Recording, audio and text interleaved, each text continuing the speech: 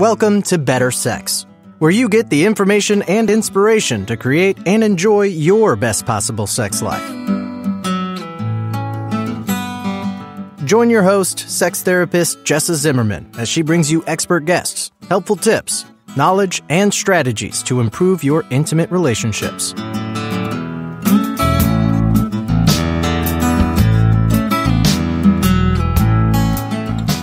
And now, your host, Jessa Zimmerman.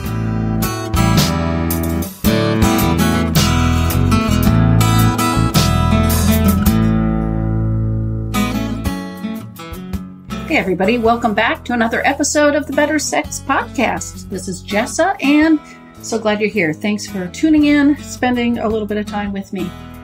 I get to interview Dr. Peggy Kleinplatz today, and she is a sexologist, sex therapist for 25 years and has done research on optimal sexual experiences, or maybe she would call extraordinary lovers. She was motivated to look into what it takes to make sex as good as it can be, which means shifting expectations, letting go of limiting ideas about how it's supposed to be, and really opening up to how it can be transcendent. And she's done research on this and developed it into, a protocol that people can do and actually, dramatically improve their sex life and especially make a difference in desire discrepancy to help people that feel little to no desire connect to something meaningful and fulfilling.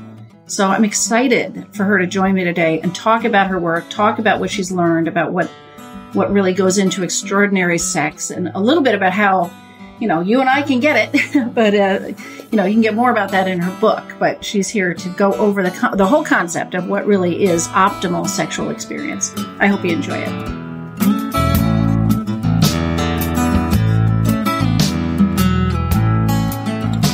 And before we start the show today, it is sponsored by Intimacy with Ease.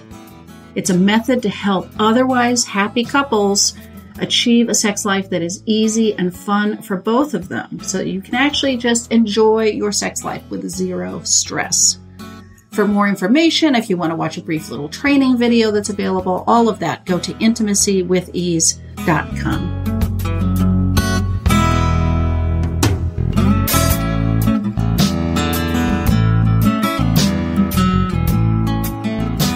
Peggy, thank you so much for being on the show with me. Thank you so much for inviting me. Yeah, I'm excited to talk about this.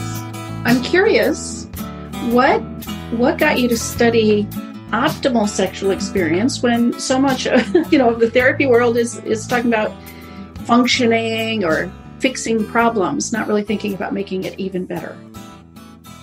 Well, there are two things. One of them was that many years ago, about 25 years ago, I had 3 clients referred to me for treatment of desire problems in the course of a week. And each of them had been survivors of child sexual abuse. And they all said they'd never enjoyed sex in their lives and they had no desire for sex. And I asked them if they'd ever had an experience where they felt really, really turned on, and what was the time in their life they felt the most so. And each said that it was when they were in their teens, making out, picture the parents' basement or the back seat of the car, yeah, fully dressed, no genital contact, and yet it was the most arousing experience of their lives. And right then and there, I started rethinking not only what does sexual arousal mean, or a really hot sexual experience, but what is sex itself? And I've spent a lot of my career just trying to revision sexuality based on what is good for people, rather than what's bad. So I got into the habit very long time ago of asking people in my office about what the best experiences of their lives looked like. But then in 2004, I had this student in one of my undergraduate classes. Her name was Dana Mener. And I kept on saying, well, the research says this and the research says that. And she said, but Cosmo says this and Men's Health says that. And she was just so frustrated, the discrepancy between the research and what she was reading about in drugstore magazines, that she applied to do graduate work with me. And we decided to study empirically what people who really were having wonderful sex said about their sex lives. And that was the point at which my path as a therapist and my path as a researcher started to converge. Okay. How do you even define optimal sexual experience? I mean, I don't know if we have to start with how do you define sex, but what does optimal sexual experience even mean? You know, I guess from a research framework, but it just, you know, how does that apply to people too? Yeah, I mean, we weren't going to be able to do any other studies unless we found the answer to that one first. Yeah. We needed a definition. So we advertised for various groups of individuals and couples who were experiencing really phenomenal sex. We didn't call it optimal sexual experience. We didn't want to use any language that would bias people. So we used words like great, terrific, memorable, remarkable. And we did the largest qualitative research study ever on people who were having really amazing sex, the people we've come to call the extraordinary lovers, and got them to describe really, really phenomenal sex. We asked them about good sex, very good sex, like super sex, and then the best experiences of their lives, so that eventually we knew that they were all on the same page by the time they got to like the best. Okay. And then after interviewing 75 people for an hour and a half, 2 hours, we had like thousands and thousands and thousands of pages of transcripts. We got a research team together and analyzed all their findings until we came up with an empirical definition that turned out to be made up of 8 components, regardless of whether we were talking about young people, old people, men, women, able-bodied, disabled people, kinky, vanilla, LGBTQ, or straight. The components that made sex the best were the same for everybody. And no matter what they were doing with their body parts too, I assume? Yeah. Okay. Which for us was pretty mind-blowing. Yeah. So what are these 8 components? Well, the first and probably most predominant of them was being totally absorbed in the moment, being completely and utterly embodied during sex. And a lot of people who've read this stuff, which we first published over 10 years ago, said, oh, yeah, you know, like mindfulness. We say, no, not the level of mindfulness that people learn in weekend workshops. This is a wholly different level. This is being so completely and totally absorbed in the moment that a atom bomb could drop and you wouldn't notice. And then the second one is being connected to your partner or partners, as the case may be. Right. Being really aligned with the other person. And it was funny because a lot of people said, you know, we don't have enough language for this in English. And so they kept borrowing language from physics. And they would talk about conductivity between us, or electricity between us, or surrounding us. And if you start thinking about where this gets interesting, it's, okay, well, even if those are just the first 2, forget the other 6. How are you to be completely embodied within while also completely connected to another person at the same time? Yeah, that's a lot going on, right? Yeah, and then the third one was deep sexual and erotic intimacy, which was about trust and really caring about the other person, caring that the other person got at least as much pleasure as you did. Love, though most people tended not to use the word love. It was as if that was too simple a word in a language that uses I love ice cream and I love my dog for the same I love you. So they talked about really, really deep liking and appreciation and respect for the other person more than they used the word love, but it sure sounded like love to me. Okay. And then the fourth was high levels of empathic communication, being able to feel into the other's space, whether through words, that is, speaking and listening, but really listening, or more often through touch. So being touched so as to let yourself be felt through somebody's hands, metaphorically being penetrated in the way you're letting yourself be touched, as well as touching someone so that you can feel into the other space. So if you want to think of the opposite of this, you know the way your body tenses up when you're sitting in a doctor's office in a cold paper gown and your doctor's about to examine you or give you a shot? Yeah. And every fiber of your body's like all tense. Right. No one who's touching you that way could ever really feel anything because every muscle in your body is tight. Yeah, yeah. So this is about empathic communication where you can touch someone so that you can get under their skin. You know, I'm sort of hearing Frank Sinatra in my head singing, right, I've got you under my skin, or Nina Cherry's version.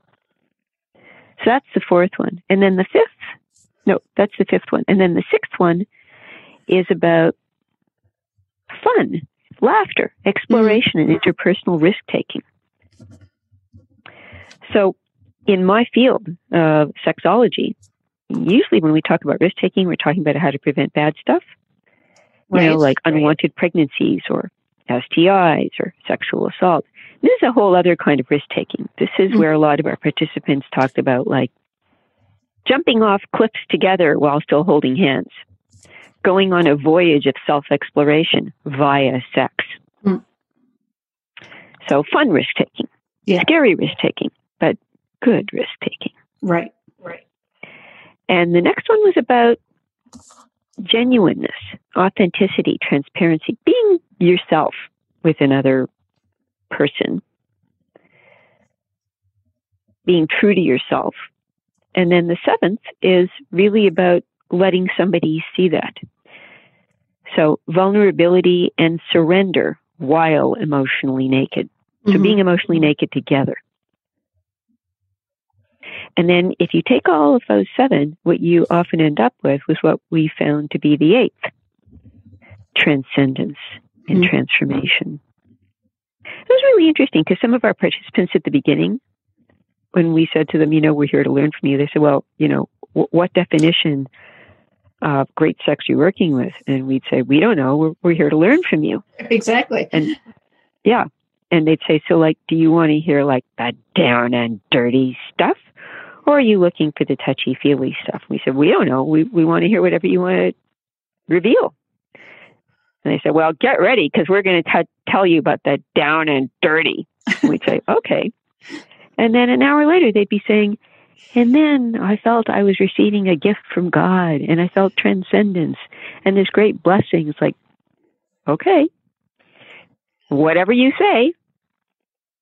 I mean, now I get curious about all your subjects. And did most people have these kinds of experiences consistently, like easy access to this their whole life? Is this something that they only got to in their 60s, after decades of sort of unsatisfying sex? What did people need to get there? What was their, I don't know. Is this something, if they could have this, they had this pretty consistently, or was this the rare outlier for them? Great question. We asked everybody that question. We asked them, were you just born lucky? Did you start having sex this way first time you had sex? And they all cracked up laughing and they said, when I was in my teens, I thought getting laid was great. Right. When I was in my 20s, I thought getting laid without my parents walking in was really great. When I was in my 30s, I thought getting laid without the kids walking in was really great. Mm-hmm. But by the time I got to my 40s and 50s, it was like I was scratching my head saying, is that all there is? Is that it? Is that as good as it's going to get? And so I started to look at myself in the mirror and really think about how honest I want to be about what I really want.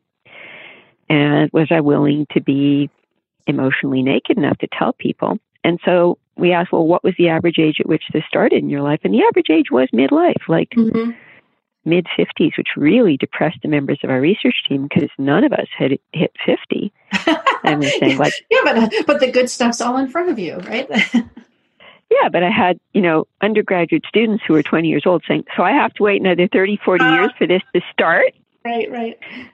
And I said, as their fearless leader, well, that's an empirical question. We'll eventually get to doing the research to find out if any old person can have sex or if even any young person can have sex of this caliber? And if so, what do they have to do? So when we asked everybody, so what did you have to do in order to get to the place where you could start having this? Everybody said, their first answer was always, I had to unlearn everything I'd ever learned about sex growing up. I had to take every myth and stereotype and reject them, eject them and reject them before I could find out what it was going to take to have sex like that. So what were there common things they had to unlearn? I mean, specific, or is it just the whole gamut of messages we get? Both. So some of the specific things they had to learn was, in fact, that great lovers are made, not born. So if they were going to become what we've now come to call extraordinary lovers, it would take effort. It wasn't just going to happen.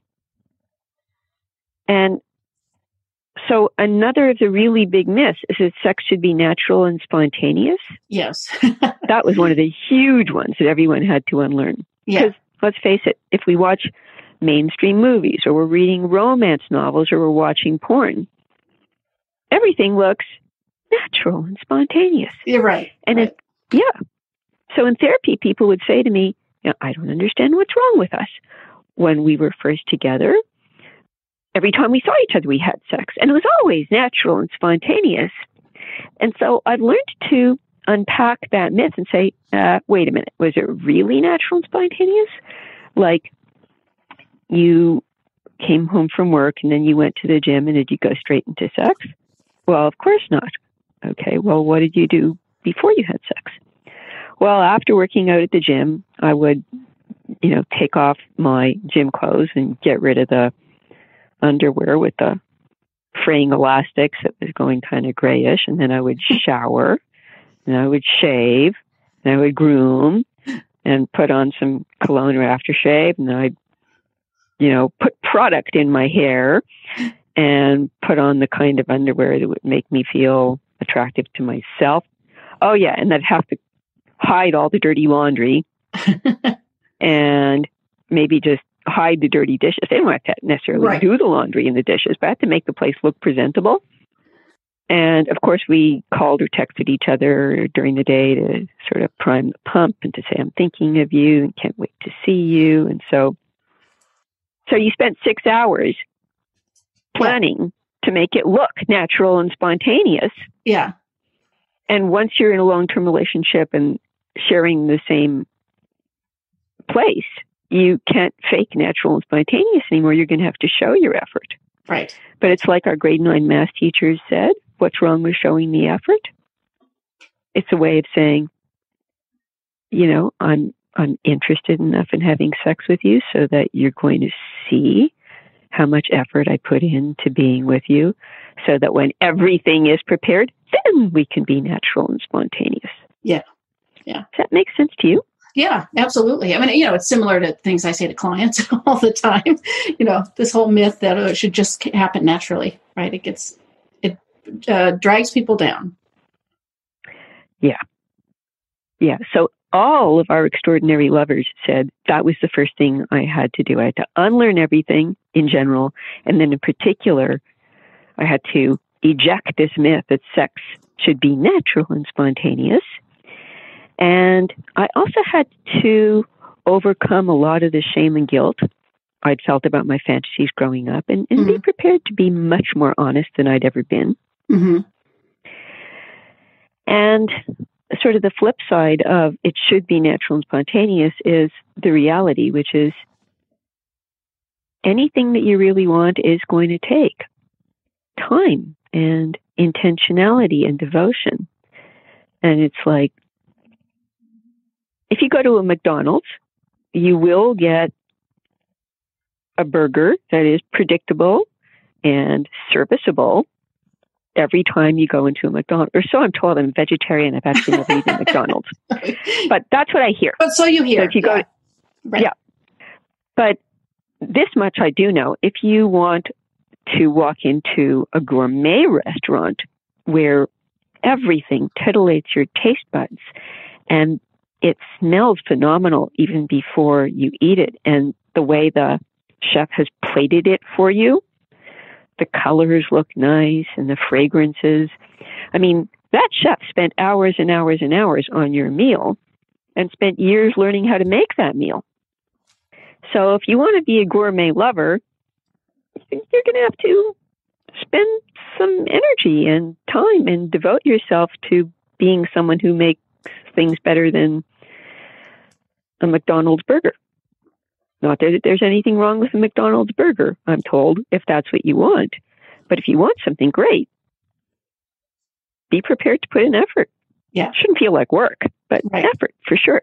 Yeah. Yeah. Yeah. It's like investment, really. Exactly. Yeah. It's investing in the goodwill of your sexual relationship. Right.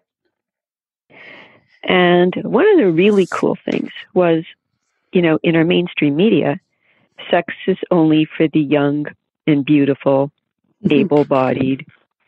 And we were talking to a lot of people in their 60s, 70s, and 80s who were chronically ill or disabled, and yet were having better sex now than they'd ever had before. So really magnificent sex takes creativity, imagination, openness, the freedom to take chances without worrying, and making mistakes and being able to laugh about it and saying, well, that sure as hell didn't work, but we learned never to try that again. Let's try something else. What the hell?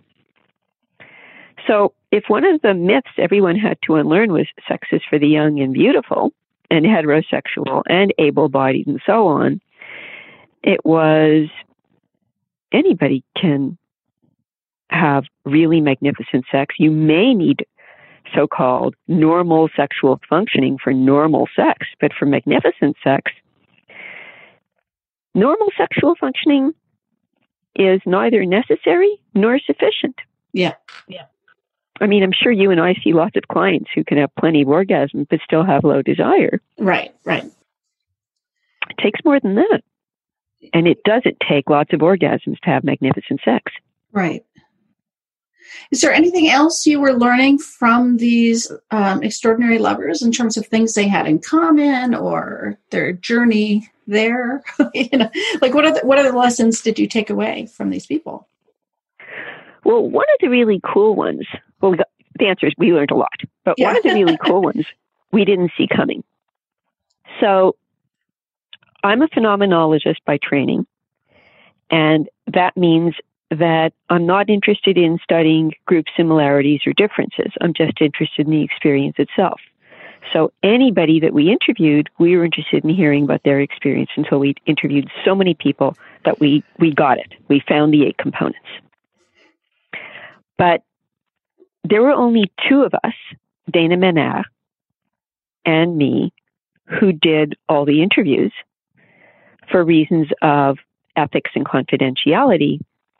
All the other members of the research team, and there were about 7 others, never got to see the names of the people that we were interviewing or saw any of the other identifying information. Does that make sense so far? Yeah, yeah. Okay. So one of the things that was really interesting was that the raters on the research team would read a transcript and they would say, God, that guy sounds really hot. Or, wow. The image they have in their mind, right, of who was telling this story. Yeah. Exactly. They had an image. Or they'd say, boy, that old woman's had a lot of experience. Or, boy, that young kinky person is very experimental and adventurous. And Dana and I would listen to their comments and say, what makes you say that? And they'd say, oh, I don't know, just seemed obvious. Well, the hot young guy turned out to be an 80-year-old woman. The really experienced older woman turned out to be a 30-year-old really kinky person. Huh. And they got it wrong every time. Right, right. So we ended up writing a paper with apologies to our fellow phenomenologists saying, how do you like that? At the high end of the range of human sexualities, plural, there are no differences between men and women. Mm. The young and the old at the high ranges are indistinguishable. The able-bodied and the not so able-bodied, the chronically ill, are indistinguishable. The kinky people are indistinguishable from the vanilla, and the LGBTQ people are indistinguishable from the straight. So we need to throw out all our stereotypes and recognize that when it comes to bad sex, which I don't study, or normal sex, which I don't even know how to understand, I don't know how to define it, there may or may not be differences between people. Yeah. But at the high end, we all look alike in the dark. When you glow in the dark, everyone looks alike. So that was a really cool thing to learn. Yeah.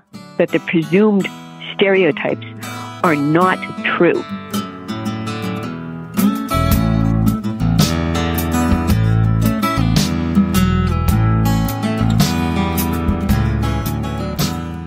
Hey, this is Jess. I'm just taking a quick break, and I want to make sure you know about the guide I wrote about how to talk to your partner about sexual concerns. This comes up a lot in my practice. People have struggles, and it takes them so long to bring it up with their partner. They're afraid that that conversation is going to go badly. Their partner's going to be upset. The partner's going to be defensive, or they just don't know how to talk about sex and sexual problems. Common problem. So I wrote this guide that really helps you address this. It helps you prepare for the conversation, how to introduce the conversation, and then tips about how to actually get through the conversation so that you can change things with your partner as a team. If you are interested in this guide, you can find it at bettersexpodcast.com/guide. Again, bettersexpodcast.com/guide. Happy to send it to you.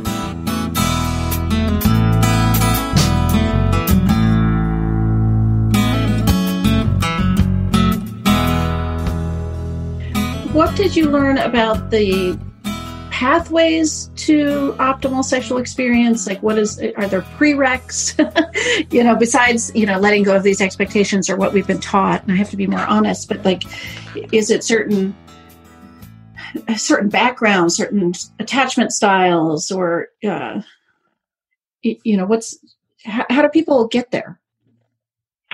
Yeah. So we did study for about 7 years that tried to answer exactly the question you just asked. It took us a while. And we looked at what led to becoming an extraordinary lover. And there were many different factors as well as different pathways. Okay. So I'm just going to mention a couple of factors to you, and then I'll go into the pathways if that's okay. Yeah. Does that make sense? Mm-hmm.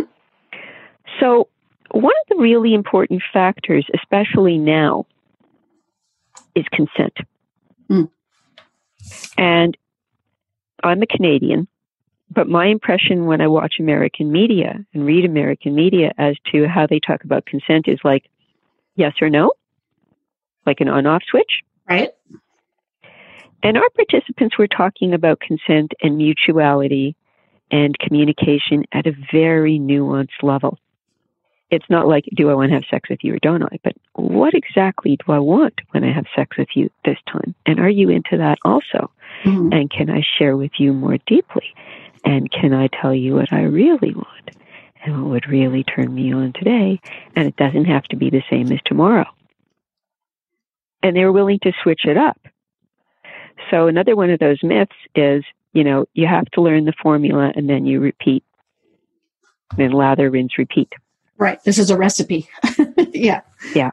Right. And this was not a recipe. Like, there are a variety of facilitating factors, but if you're going to move from good sex to magnificent sex, you need a certain degree of flexibility. This isn't about novelty. Mm-hmm. It's about getting to know each other over and over and over in the course of a long-term relationship. So familiarity breeds trust, and trust breeds going higher, going deeper, going mm-hmm. broader. So lots of different kinds of levels that you can attain over a lifetime together that you generally can't experience in just a few hot nights. A few hot nights are great, but you can get even better than that. Yeah. So consent becomes part of another important facilitating factor which is empathic communication. So empathic communication turns out to be sort of like a meta factor. It's both one of the really important components and also a factor that helps you get higher over time. Okay. So it's not just saying a little to the left, please, which is hard enough for a lot of our clients. Right. But really sharing what it is that arouses you today and how that's different from tomorrow. Mm-hmm. So, for example, I see a lot of, I'm going to be stereotypic, please forgive me, and I'm going to generalize. I'm going to say mostly heterosexual men who say, well, I finally, figured out what steps to take in what order to get her to come as quickly as possible. Right. And I did it. And she liked that, and I did it again. She liked that, and I did it, 100 days in a row, and then she didn't like that. It's like, yeah. The quickest way to kill desire is to do what works relentlessly. Yeah. So, this is late June, and my favorite dessert at the moment is gelato. But my favorite dessert in February is not ice cream. It's something hot. Yeah. Like apple crumble or creme brulee or something. But I probably don't want apple crumble when it's 100 degrees out. Yeah.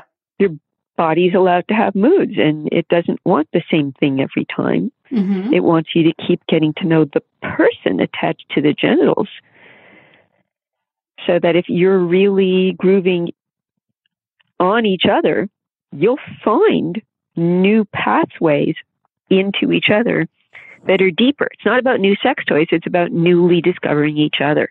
Right. But beyond that, there's a lot of arguing in, say, the couples therapy literature about, is it attachment or is it differentiation? Right. Yeah. And we discovered the answer is yes. Exactly. Same thing in the therapy world, I think. So. Yeah, it's not one or the other. It's both. Mm-hmm. But not necessarily in the same sequence for everybody. So how does this apply to, extraordinary lovers? Not the same way for everybody. So let's say you've found yourself in a relationship with somebody where that person's pretty differentiated. That person's really willing to let go in the moment, is extremely uninhibited, grew up sex positive, got great sex education, came from a family that was really able to let that person discover how to be themselves in a sexual relationship. Well, that person's differentiation may trigger the other partner to feel so comfortable and so free not to make mistakes and so secure that whatever they did would be okay, that one's differentiation led to their attachment, and that led to optimal sexual experience for both of them. But sometimes it's the other way around. Sometimes a person, for example, may have been sexually abused and may have had a horrible sexual upbringing, but the relationship was the foundation in which they were able to develop trust and security and safety so that the two of them could then create new ways of being together, which made it safe to then make their way up to optimal sexual experience. So different pathways for different individuals and couples and relationships. And of course, what that means for you and me as therapists is we're going to have to custom tailor whatever we do with clients. We aren't going to have a one-size-fits-all package for therapy. Yeah, just like sex doesn't just go follow A, B, C, D, right? Therapy doesn't either. Exactly. Yeah. So I'm imagining people listening to this and words like extraordinary lover and transcendence, and I mean I'm just imagining that people are thinking this is out of reach for me. Like this, I can't even. can't even really picture what she's talking about, or maybe it's only special people that can have this. I mean, how do you see this in terms of, is this really accessible to everybody? Well, that was the big empirical question that my 19 to 25-year-old research team members were saying. Holy cow, I need to wait 35 years. That's not fair. Right. And so we decided to find the answer to your question empirically. And it wasn't hard to find the people with whom to answer that question. So as a sex therapist, for over 25 years, I had a waiting list of 7.5 months. And almost, I'm not going to say almost everyone, but certainly the majority of the clients on my waiting list were people who had the most common sexual problems. Low desire or no desire, low frequency or zero frequency of sex, or the better way to say it is just simply sexual desire discrepancy, where one person in the relationship wanted more than the other person in the relationship, and they were distressed about it, and they were fighting about it, and it was threatening their relationship. Yeah. So if that's the most common thing I was dealing with, I had a waiting list that went on forever for years and years and years. And I would call couples back after 6 months on my waiting list, and they'd say, "Great, you call us back now? Thanks, we got divorced after 5 months of waiting." Quick. Oh. I felt horrible. So the research team said, look, we've got all these findings, which sound like they're kind of esoteric. Is this accessible to anybody or not? And I said, well, I've got a 7.5 month waiting list. Why don't we start creating a group therapy intervention so that we could get all the clients on my waiting list into groups? And we spent several years developing a group therapy intervention to use not even on quote unquote regular people, but extremely distressed people who'd been on my waiting list. And after 3 years of developing an intervention, we put everybody in group therapy, and we wanted it to work quickly. So we set up something that could be done in 16 hours. And after 16 hours of this group therapy intervention, they were now well on their way towards experiencing erotic intimacy. And that meant that I no longer have a waiting list. I mean, if a client calls me today, I'm going to book them an appointment right away, not 7 months from now, but right away. So I can sleep at night because I no longer have a waiting list. It takes a lot less stress off of me.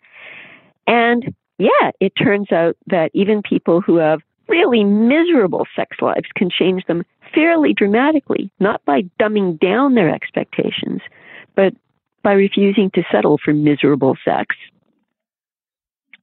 I mean, about, 15 years ago, early on in the research process, there was a couple sitting in front of me, and I was doing my usual assessment, and I was asking them what their sex life looks like, and I didn't say this on purpose. It just I just said it. I mean, I was listening to them describe their sex life, and I said, well, I really like sex, but if I had your sex life, I wouldn't want it either. And then I just sort of clasped my hand over my mouth thinking, oh my God, what did I just say? And they cracked up, and they said that they felt so relieved and affirmed. And I've come to learn that bad sex, or more correctly, low desire, may be evidence of good judgment. Right. Not pathology, but good judgment. Right. So not only is the answer to your question, is this available to more people or just a few extraordinary ones, but it's even available to people who have miserable sex lives. Maybe what we've learned from the extraordinary lovers is if you're unhappy with your sex life, trust that. Don't try to force yourself to have bad sex. Right. Aim higher, not lower. Was there anything that came out of the people on, like I'm thinking about my own clientele and my own wait list, and I tend to think a couple needs at least some respect and goodwill to do this together, right? Like you must have learned.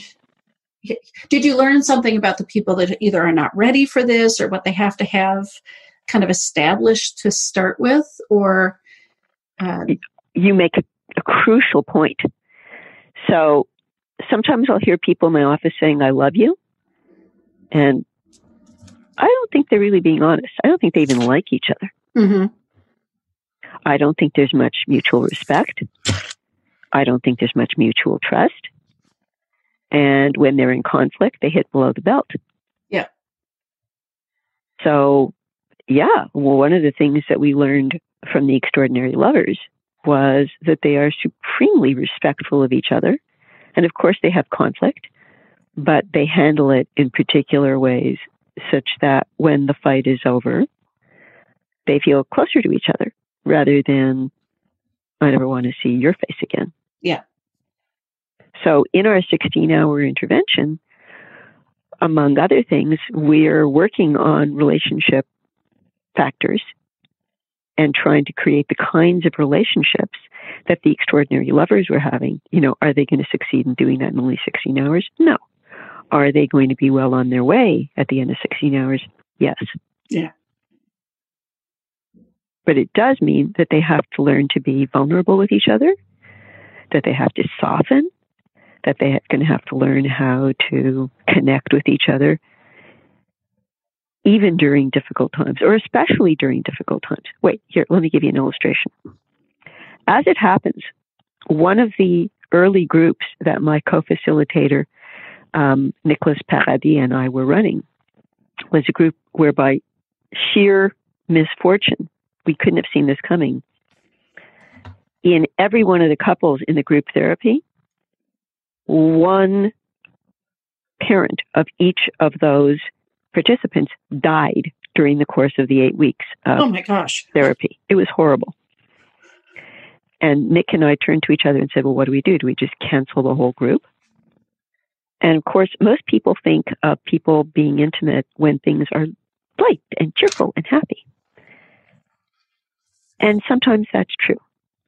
But here were people who were so vulnerable because they were suffering, because they were grieving. And they ended up being able to connect with each other very deeply because they were being themselves in their grief. And we supported them. I mean, group therapy did not go the way it was originally planned, which was a blessing. We learned from that. Yeah. That we as therapists have to be there in the moment. And lovers have to be there in the moment, even when what they're sharing is sorrow. And if you can be there for each other, for better and for worse, just as it says in the marriage vows, that's when the relationship really deepens. And it was kind of weird, but they ended up on this journey towards optimal erotic intimacy because they were developing the intimacy through the good and through the bad. And now I don't want my clients to, God forbid, have to think that you only grow more intimate if someone you love dies. That wasn't the moral of the story. Right. But it was, you can get closer even when bad things happen. And especially when bad things happen, that can sometimes be when a window of opportunity suddenly opens up. And if you're willing to be there for your partner and really connect with them and not try to just cheer them up and say, they're there, it'll all be all right. No, if you lose your dad, it's never going to be okay again. You're going to have to grieve. And that grief stays with you. But that doesn't mean you can't find comfort in each other's arms, even during the greatest sorrow. And let's face it, if we live long enough, all of us are going to experience sorrow. Yeah. So how do people learn this stuff? I mean, let's imagine all my listeners are intrigued. Like, I want to be an extraordinary lover. I want to pursue this. What's available to people? Well, I think that's my cue as a really lousy publicity type of person. I'm new at this. Saying, well, read my book, of course. Okay. It's called Magnificent Sex, Lessons from Extraordinary Lovers. Okay, perfect. That's the cheap and easy version. And it should be relatively cheap. I put it in my contract that they aren't allowed to sell it for more than $25 US. So that, of course, is, the thing I'm supposed to say. So my publisher tells me. And it's Routledge. It's cheapest on their website. Okay. But I think you need to take a good hard look at your expectations and be really honest with yourself about whether or not you're willing to put in the effort of being emotionally naked with someone that you care about. You know, sometimes people say, well, one-night stands are easy because they're easy. No, it's that one-night stands are easy because you never have to face them again in the morning, and you can afford to let go of all your inhibitions with someone you never have to face again. Yeah. With someone you're going to have to face again every morning or every morning for the rest of your life, start by being honest with yourself. And decide if what you really want in life is a McDonald's hamburger every day, or do you really want something a little more worth the effort? Mm-hmm.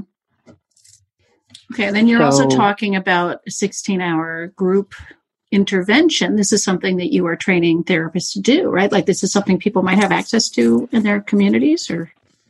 Yep.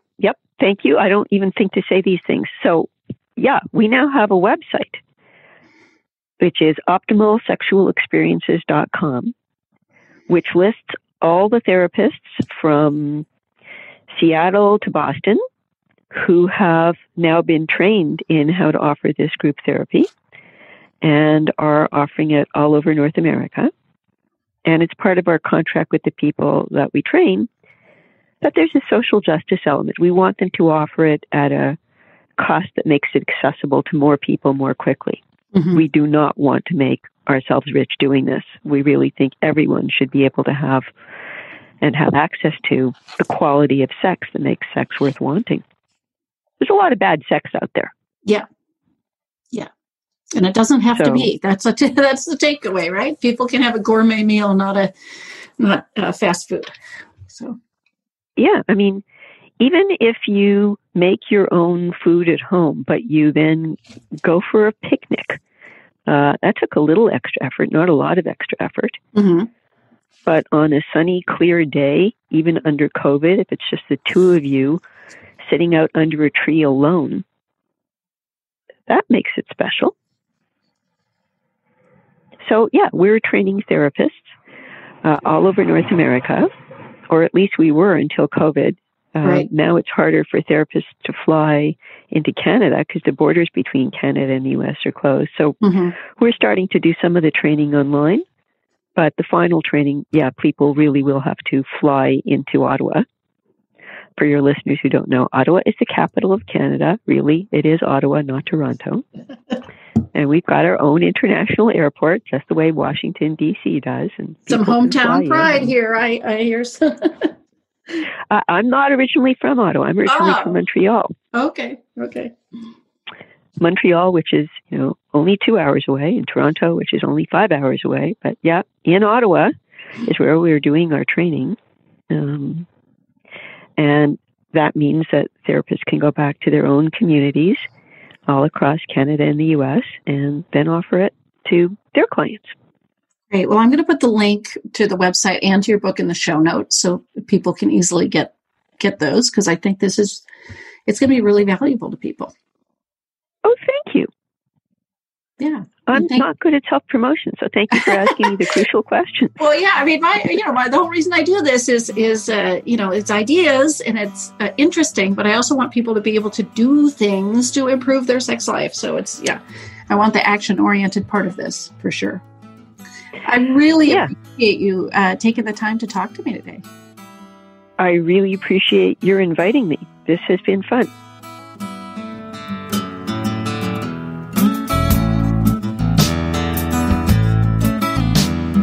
You've been listening to Better Sex. Please visit our website, bettersexpodcast.com, for show notes and additional episodes.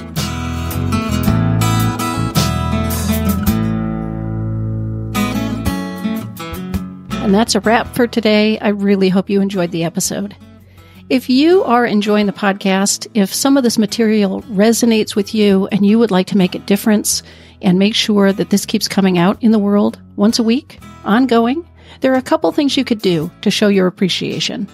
The first would be to go to iTunes and rate and review the show. That really helps us be found by new listeners when you review the show on iTunes. You can find a link at bettersexpodcast.com/iTunes. The other thing I want to invite you to consider is becoming a Patreon. For a small monthly pledge, you get some benefits. So for $2 a month, you get advance access to every single episode. For $5 a month, you get a chapter of my upcoming new book. And for $10 a month, I host quarterly get-to-know-you and question-and-answer chats over the web, and you get invited to that. I would love to have your membership in that, become part of the Better Sex family. You can find a link at bettersexpodcast.com/Patreon, which is Patreon. Again, thanks for listening. I'm glad you're here. Feel free to comment, ask questions, get in touch. I'd love to hear from listeners. Thanks.